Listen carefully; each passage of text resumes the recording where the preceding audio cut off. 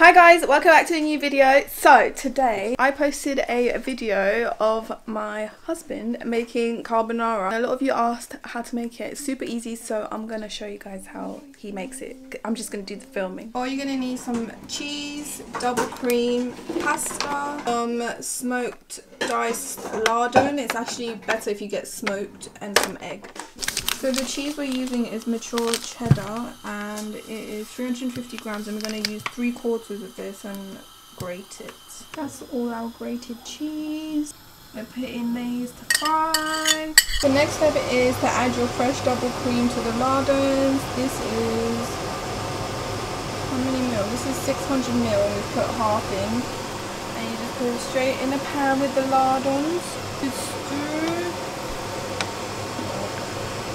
Next thing you want to do is take 3 eggs, separate out the yolks, and that's what we're going to put in the pasta last minute, and it just like the best thing ever. And he's already put all the rest of the double cream, and we put half of the cheese that we grated earlier on, making it extra creamy. When the cheese is melted, you can put the rest of the cheese so it doesn't go like lumpy or anything.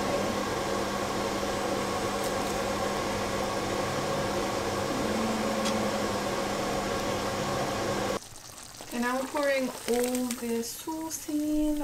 Oh no, oh no. So now we're opening another pot of double cream, and we're just gonna quickly fry that quickly. This is the best angle ever. But anyways, I don't know if I've already said this, but this recipe is very quick and easy, and it's really not messy as well. I've already cleaned everything up, it's not messy, and it takes what, 30 minutes to make? The rest of the cream in. Then you want to put the yolks in quickly, mix it all up.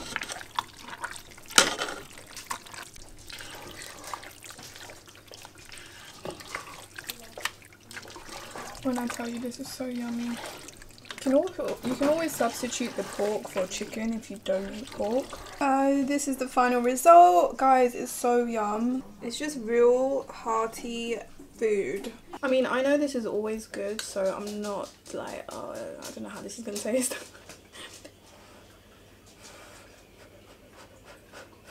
What do you guys think of my hair?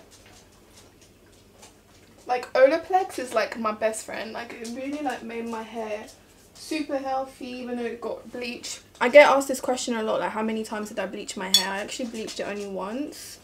It was done by Troy Hair. I know I'll get asked this a lot, so he'll be tagged in the info box.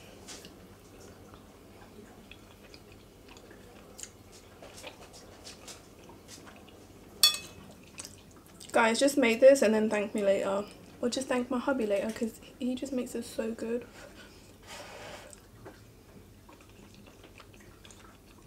I'm not even lying, that's a 10 out of 10 for me.